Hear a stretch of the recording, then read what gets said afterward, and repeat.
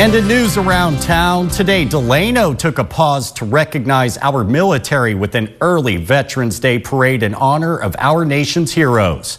17's Justin White captured the moment. It's the third annual Delano Veterans Day Parade, and the Hometown Heroes Committee is asking the public to wear these red poppies.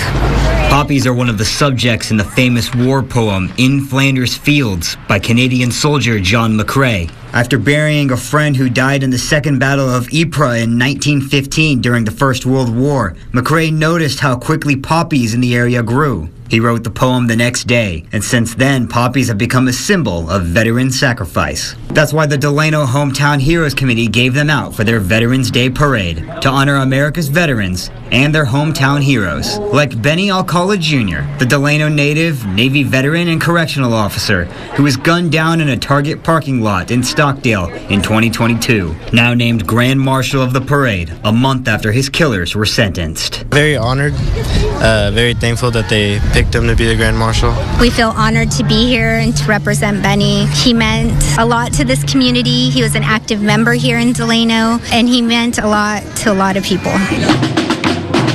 Sally Madrano says this parade allows the people of Delano to honor their veterans and first responders who give so much to their home in the name of freedom. They're an important part of our country. Madrano says Alcala was chosen as Grand Marshal to honor the work he did in his life.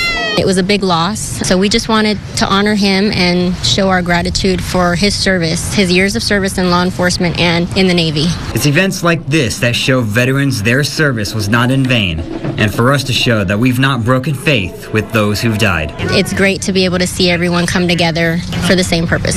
It's just an honor to see everyone come out and honor their veterans, their active duty military, and our first responders. So veterans who live can know their service will not be forgotten, and those who died can sleep as poppies grow in Flanders Fields. From Delano, Justin White, 17 News.